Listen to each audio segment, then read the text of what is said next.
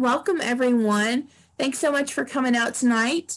My name is Diane Dehoney. I'm the Community Service Librarian at the Paul Sawyer Public Library, and we would like to welcome you to another virtual event. We're so glad for you to come out and join us tonight. Last month, we were lucky enough to have Nora Salam from the Frankfort Audubon Society to present a program on backyard bird identification. And it was such a hit that everybody was clamoring for more bird programming. Everybody's really excited for spring, I think. And the Frankfort Audubon Society was so kind to join us again this month with another wonderful presentation, this time on hummingbirds, their life history, and backyard tips. So I know you're going to learn a lot tonight. As I said, we're very grateful to have the Frankfort Audubon Society partnering with us on this event tonight. We have Nora Salam as our presenter, and Lisa Gabbard is going to be helping run the event and do some chat features and putting some questions in for everyone a little bit later during the presentation. So stay tuned for that. As you are logging in, of course, feel free to turn your camera on if you would like, or you can leave it off. That's totally your preference. We do ask that you would keep your microphone muted while our speaker is presenting until it's the appropriate time for questions. And then you're more than welcome to unmute yourself and ask Nora your hummingbird questions. We are recording this program tonight for educational purposes, so just want to let you know about that. But beyond that, just thank you again on behalf of the library for joining us, and I'm going to turn it over to Nora Salam of the Frankfort Audubon Society. Welcome, Nora. Thank you so much, Diane. And I'm so glad everyone here was able to join and that they are just as excited about hummingbirds as I am. And we're going to talk so much about them today. And we're going to make sure that you have everything you need so that you can attract them to your backyard. So let's get started. Before we dive in, I want to make sure that you're able to engage with us. We want to hear from you. We want to hear your questions. We'll do our best. And with the great help of Lisa, we'll do our best to, answer them. So make sure that you look at the bottom of your screen and use the chat feature and type your messages on the right. I'm looking forward to hearing from you.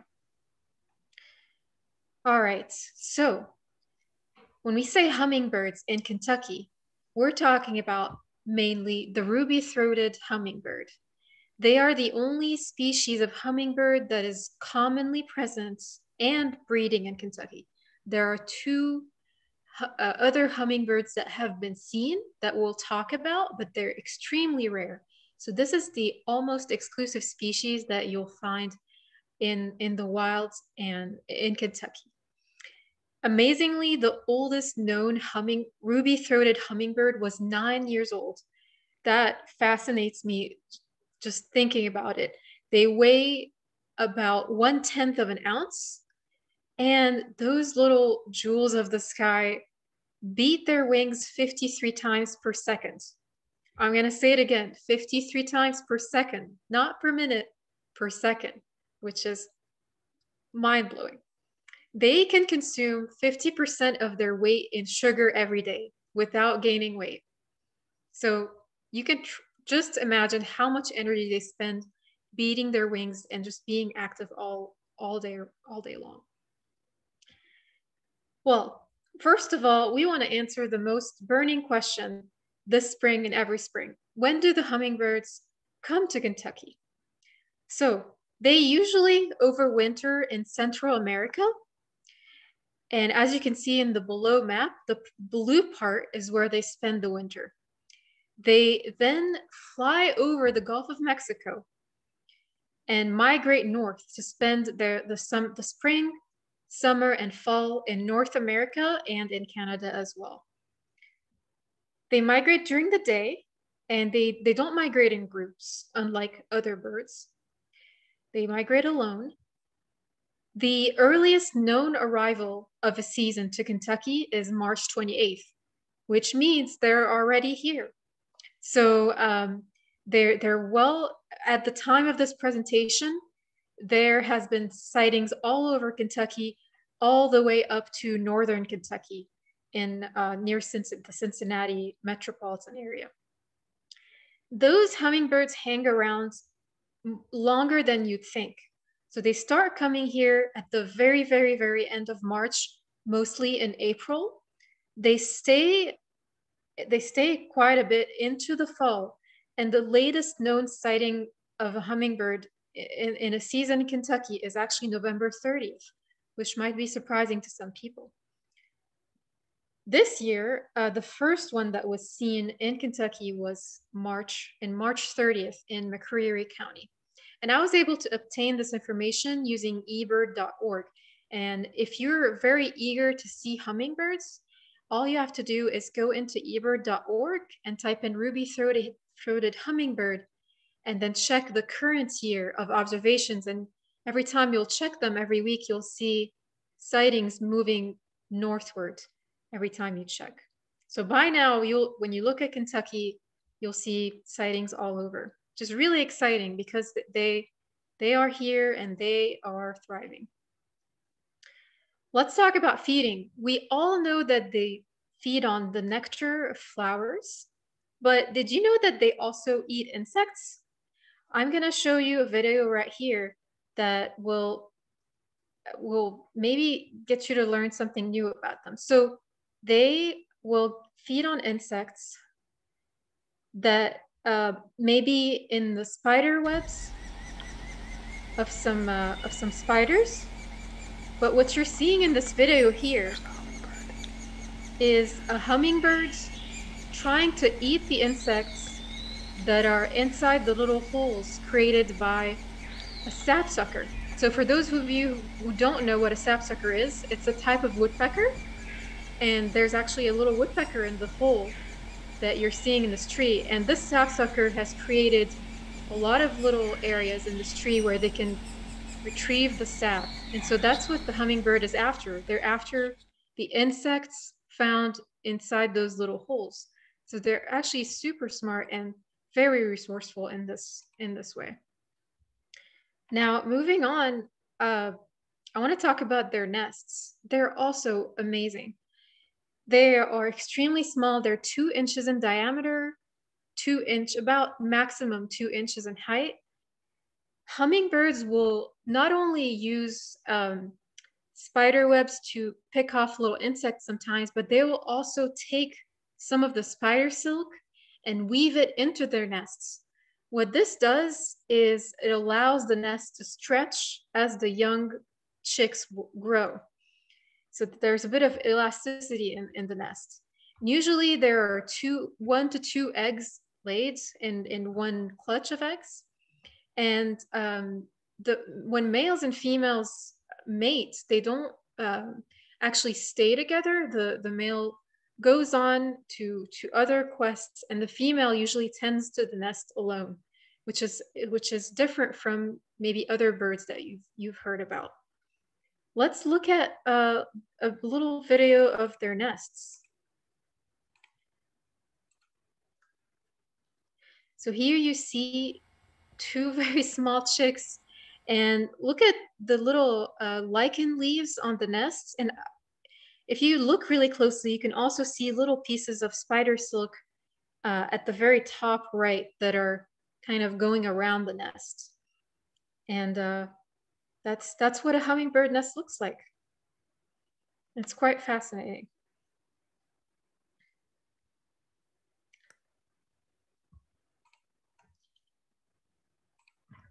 Okay. Now, after the chicks grow up, they turn into what we call fledglings, which is the stage right after being what they're called chicks. After they move on from the fledgling stage, they become just immature birds. For males, we all know that males have ruby-throated hummingbird males have this beautiful red throat. Well, they don't just get that instantly. As they grow, they get more gorget feathers. So these gorget feathers are the little red iridescent feathers on their throat. And so this bird here is immature because they don't have a full gorget. So this is something that's gradual. And when you look at a bird, it's indicative of how old they are. Obviously, females don't have gorgets. So the female ruby-throated hummingbirds have white throats. All right, the most interesting part for me. So you may already know this, but males defend their territories very, very aggressively.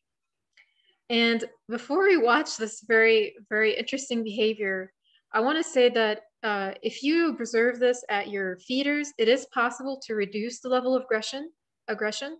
Obviously, this is a natural phenomenon, and we shouldn't interfere much with birds' behavior amongst themselves.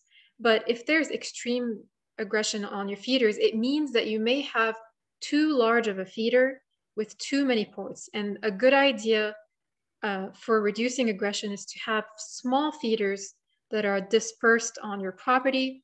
And that way you benefit as well because you can see them from different windows instead of having them all in the same place. Let's check out what those birds can do to each other. And just before we watch this video has more than the ruby-throated hummingbird species in it. So just know that those are not all ruby-throated hummingbirds.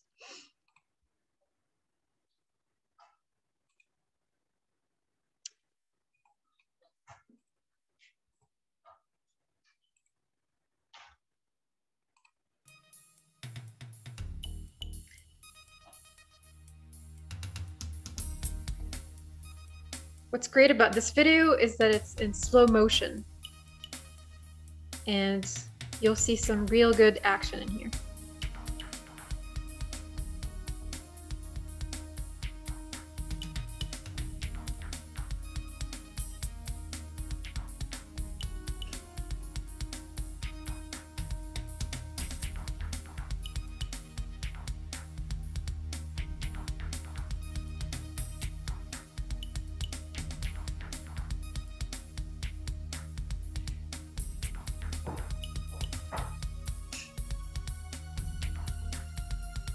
On the left, you see a hummingbird fanning its tail feathers, and that's also a territorial display.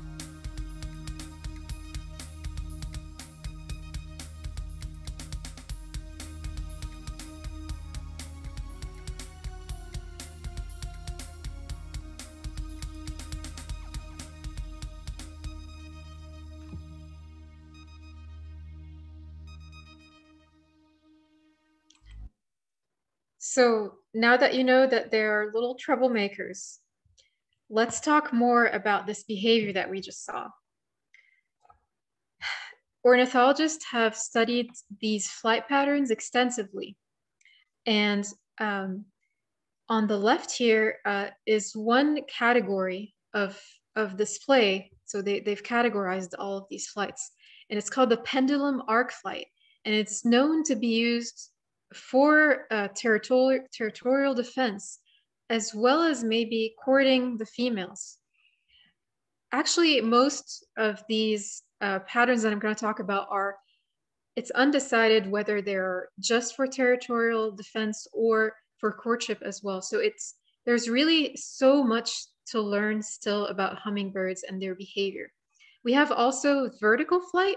So the hummingbirds will kind of fly in front of each other, sometimes one opposite to the other. And this is also courtship and or territorial behavior. And then we have the one where one hummingbird is sitting still and the other hummingbird is just going into a horizontal flight back and forth. We saw in the video the tail spreads. So when the hummingbirds were sitting and they were just fanning their tails out, also believed to be an aggressive behavior, but also potentially for courting the females and attracting them. There is so much to learn, and there are so many just fascinating different flight patterns that I hope you'll get to see this spring. Well, we didn't just see the red ruby-throated hummingbirds in Kentucky. There were some rarities that were seen over the years. The rufous hummingbird has been sighted more than a few times, while the black-chinned hummingbird has been seen once, and it was more of an accidental sighting. So to tell you more about this rufous hummingbird, if you look at the map, you'll see that it's very much a Western species. Birds sometimes end up in weird places for a whole wealth of reasons, including storms and just random events that will lead them to somewhere that's not usually their range. So rufous hummingbirds are extremely rare summer, fall, and winter visitors. They've been sighted over a dozen times in Kentucky. Most recently, actually, this year, this February, in Marshall County. And we have the black-chinned hummingbird, who's also a very Western species. Nothing to do with Kentucky, but it has been seen once in McCracken County in 1998, which was probably very fascinating for the person who saw it. All right, I want to see if people have some questions before we move forward to the backyard tips. Lisa, do you think there are some questions out there that I can answer? Yeah. Tamara had some good ones. When we were talking about nesting, she asked if the hummingbirds return to the same area to breed each year.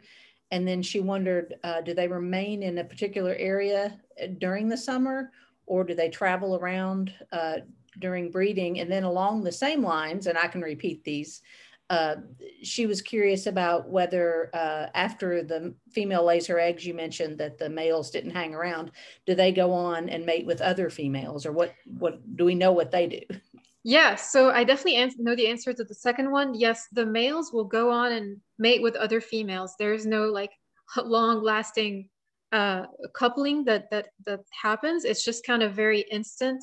And then the female will go take care of the nest and the eggs, and the male will just continue mating. It's just kind of how it is. For the first question, I'm not very sure of the answer, but I will try and get back to that and give you an answer at the end or after this webinar. I'm not sure exactly if they are faithful to, like, if you've seen them once somewhere in a year, will they come back to the same area? I'm not exactly sure. Are there other questions? That was it. I mean, I think the first two are kind of tied together with about staying in the area over the summer, and then do they travel around? So as you said, you'll look a little bit more into that. And then we've got, do they return to the same area each year as long as the food source is there, which is a similar question. And again, I'm not sure if we know that. Yeah, we will find out and let you know. Oh, well, here's someone makes a comment who, Claire has been to a hummingbird festival. That's really cool. Yeah. A few years ago, and there was some bird banding. And according to Claire, the staff there mentioned that they would record the same bird multiple years in the same place. So apparently we had our question answered for us. So thank you, Claire, for that information. Yeah, thank you, Claire. That's awesome. And I wasn't exactly 100% sure, but yeah, I mean, that's really great to know. And if for those of you who don't know about this Hummingbird Festival, this is something that happens in the land between the lakes, and it's an amazing festival, and you get to see people banding hummingbirds in front of you, and you'll learn a whole lot about how that's done. So there's a live demo there. I'm not sure if it's actually happening this year, but hopefully next year it will definitely be happening. All right, thank you for your awesome questions. Let's talk about how to attract these little beauties to your backyard, which is probably what everyone is the most excited about. So there's a lot to say about just the type of feeder that you have. There are good and bad types of feeders. And when I say bad, it will still function, but it's not ideal. So on the left side, you have, first of all, this feeder that has a top entry. And on the right side, you have a feeder that goes in from the side, where the birds will go in from the side. Why is it that the top entry is ideal? That's because when you get this top entry feeder on the left, it will not attract wasps and ants. Why? Because when it's at the top, only the hummingbirds can actually reach the nectar. It's so far down, and with their tongues, they actually can get there. With the one on the right, it's very easy for wasps and ants to just crawl in there and actually be able to get to the nectar, because the nectar is almost so close to the opening. And so it's very easy to attract just pests and unwanted visitors. Both of these feeders are red, which is the ideal color.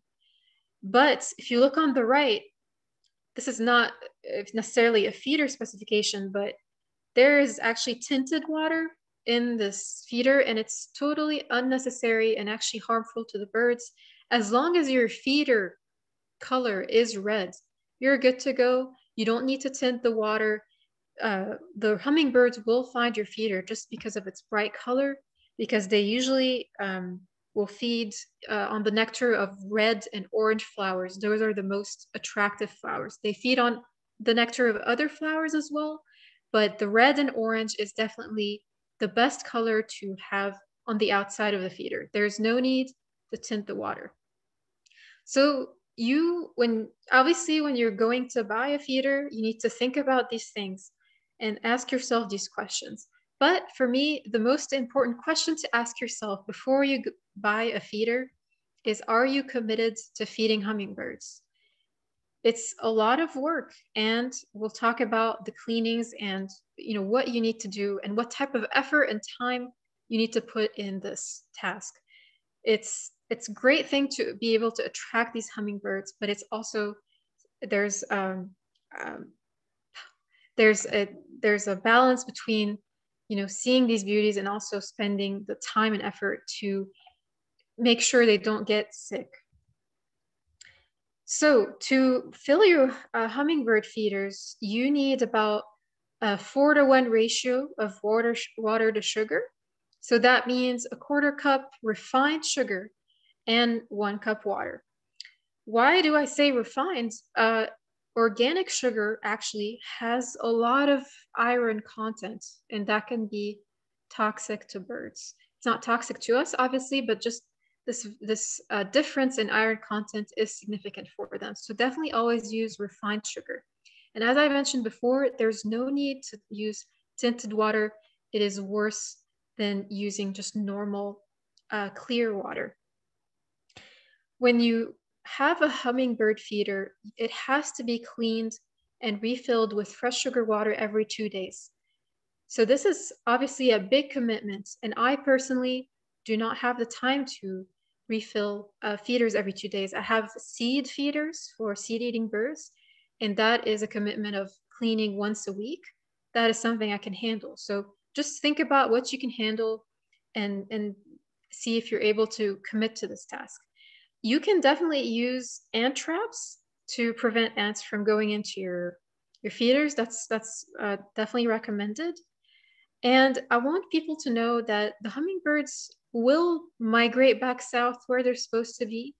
Even if you have your feeders out, they will not hang around more just because there's a food source. They will definitely know when it is time to return. So don't feel like you are, confusing them or just disorienting them. Your feeders are there and they will do what they need to do, regardless of the presence of that food source. So don't worry about that. Just stay committed to your cleanings, and you'll enjoy the hummingbirds as long as they want to be there.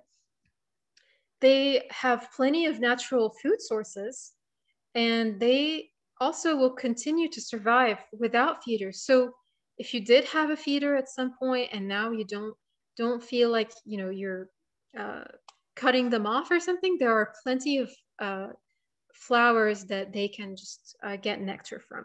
So this is just information for you to consider if you're interested in feeding hummingbirds for the first time. You may be veterans here and you're already veterans of feeding hummingbirds and you probably know all of this, but this is just for the newcomers who are very interested in feeding hummingbirds. There's, before I go into the native plants, I want to show you a really cool resource. So you may be asking yourselves, well, are you able to see my screen, Lisa? Yes, we can. Yeah, okay. So, sorry. So you may be asking yourself, well, I don't want to put a feeder and have to clean it every 2 days. What are the other ways that I can attract hummingbirds to my backyard? Well, if you're a gardener, then there's an answer for you. It may be more commitment depending on your liking, or it may be less commitment because you're an amazing gardener and this is something you enjoy. So there's this amazing resource called the Audubon Native Plants Database.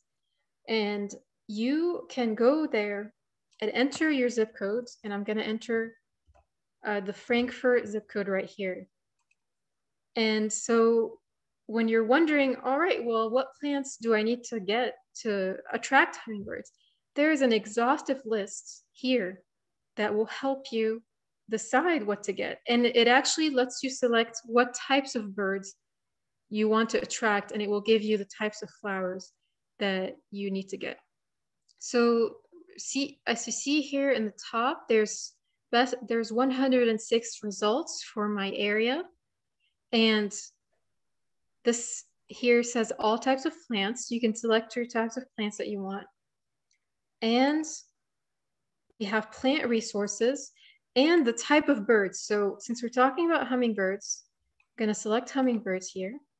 And the list is going to narrow down a little bit. And it's such a wonderful resource. And you can just literally pick out and learn about every single native plant that you can get for your area. So I hand selected a few of these to show you. And we're definitely encouraging native plants. We don't want to get invasive plants. And for kids maybe listening, what is an invasive plant? It's a plant that is not necessarily from this area, and it's from somewhere else that it maybe landed here in, for example, Kentucky or North America by some sort of accident, human accident. And these invasive plants not only are just exotic, but they also grow very fast, and they just compete with all the other local plants. They kind of take over all the local native biodiversity. So why is that bad? It's bad because they're insects and birds that rely on native plants and have been used to them for thousands of years. So bringing in invasive plants is something that disturbs just the order and balance of things. So you definitely don't want to, I highly encourage you to not plant non-native and invasive plants in your backyards. It is always just better to use native plants. So cypress vine, a beautiful flower, unfortunately, it is non-native and it can be invasive. And it's actually detrimental for you because it might actually take over your whole fence. It makes a lot of fast growing vines, and it could just take over a large portion of your backyard. So let's talk about the actual native plants that are just as beautiful as this last one we saw. We have the cardinal flower, we have the butterfly milkweed, beautiful orange flower, and fire pink, the red columbine, and we have the trumpet creeper, which is a vine. Another vine, now we're going to talk about a tree. The red buckeye actually can attract hummingbirds. We also have I mentioned that we have, the most attractive ones to hummingbirds are red and orange, but there are other, great nectar flowers that you could plant. So there's the foxglove beard tongue. There's the cup plant. There's the wild blue phlox. This is something I see a lot on my hikes, just in the wild. It's beautiful. There's the crossvine, the redbud, which is just very common and widespread. You probably already have one in your backyard. And there's a whole lot of other plants that I didn't mention here, and I highly encourage you to go and just look at this database, depending on your zip code, and just find the plants that you might like to plant in your backyard.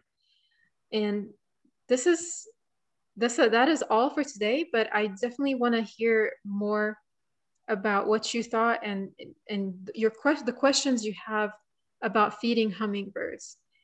And I put here the link to this native plant database, as well as the link to the hummingbirds festivals and events. This link has the Kentucky event as well as other events in the nation.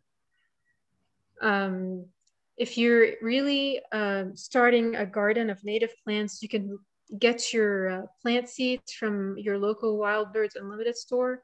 They also have hummingbird feeders that look like the picture that we were just talking about. So if you want to dive into this this beautiful world of feeding hummingbirds, these are some of the recommendations you can take. Lisa, what's going on in the chat? Well, we have an interesting question from Robin, and Robin, feel free to chime in either via the chat or with your microphone. You asked, do they have a preference to either shade or full sun? And I assume you mean, do the hummingbirds prefer sun or shade placement of the feeder? I assume that's what you mean. Yes, for feeding. I'm not aware of that, nor do you know anything about that? I don't know exactly that there's a preference. All I know is that if you put them in the shade, it might just slow down the growth of like bacteria and things. So the hotter it is, just the more regularly you have to clean those feeders. So if you put them in somewhere slightly cooler, that may help a little bit, but in the summer that may not even make a difference. So I don't think there's a difference, but again, I'm not a hummingbird expert by no means. So I wanted to ask a question that I thought of as you were talking about the recipe for the nectar, and then Claire has a question in the chat, but I had always heard the 4-to-1 as you mentioned, but I have heard that it's necessary to boil the water. Have you found any information about that? Did you find that as you were researching? You can boil the water, yes. If it doesn't dissolve immediately. But I will look back into that. What I know is that you can, instead of doing a 4-to-1, in the summer when it's extremely hot, you can increase the water ratio because they just need more water. You can make it 5-to-1. So that's something I've come across today, and I'm not sure about the boiling. I think the boiling was just a matter of just getting the sugar to dissolve. I don't think it was something that was specific to the hummingbirds. Let's see. Okay, thank you. And Claire asked if there were any tips for feeding or attracting hummingbirds in small places, like an apartment balcony or something like that. Wherever you are, you can attract hummingbirds. So as long as you have, the right feeder and the right, nectar, you made the right nectar. If you have a little patio or just any type of outside space, they will come. So you don't have to have a backyard to attract hummingbirds. It's wherever you are, and I hope that she can get hummingbirds where she is.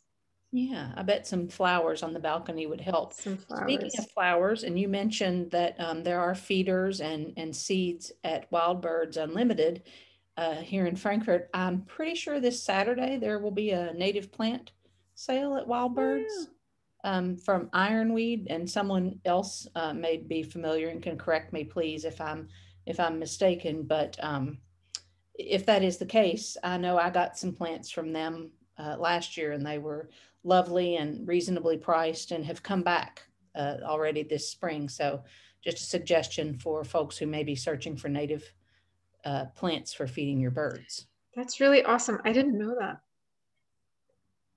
Yeah. And then before I forget, while maybe people are typing more questions, just because we're doing this today, it so happens that there's a freeze warning tonight. So if you already have hummingbird feeders outside, just a kind reminder that you might want to take them in for the night, because they will probably freeze. Great point. And yeah. Someone commented in the chat, Wild Birds Unlimited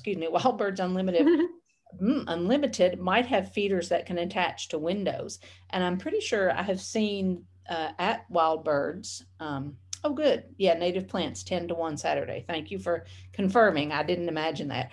But I have seen curved hanging hooks where you could attach to your house, and it would curve out, and you could hang something outside of a window. So I do know those things exist. And of course, I would encourage folks to shop locally if they can, but worst case scenario, anything in the world can be found online, it seems like. Definitely. Yeah. And that's a great idea, Lisa, for, like you were saying, if someone was in an apartment or in a small space, is something you can easily put outside of your window.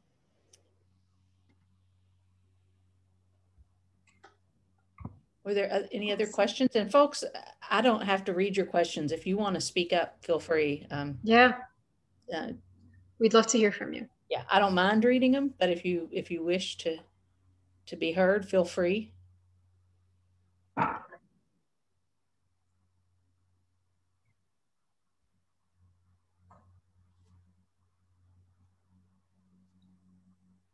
Not all at once. Right. Just kidding. I'm so glad people actually ask questions. And Diane, I think I hope that we get more feedback from people maybe later, and I will definitely send this presentation and the resources that I have for you all to have. Well, thank you so much, Noor, and thank you, Lisa, and to the entire Frankfort Audubon Society. We appreciate you all so very much. This has been a wonderful presentation. As I mentioned earlier, we did record it, so we'll be uploading that to the Paul Sawyer YouTube channel like we did the previous presentation. So if you happen to have missed that one, you can definitely check that out. But we'll have that uploaded in the next several days, and then probably share that link on our Facebook page as well, for anybody who would like to rewatch or share it with your friends that they should come check it out. So we'd appreciate that. Thanks again to everyone who joined us tonight, and thank you to our wonderful presenters. Like Noor said, please let us know if you're interested in seeing more programming like this. Right now, we're still all virtual, but eventually we'll be all back together again. So either way, we'd love to know if you're interested in more bird programming, or really any type of suggestions you have for programming. We always welcome those. So thank you all for being here tonight. I wish you all a good evening, and we hope to see you at another Paul Sawyer Public Library virtual program very soon. Bye-bye. Thanks so much. Bye-bye. Thank you.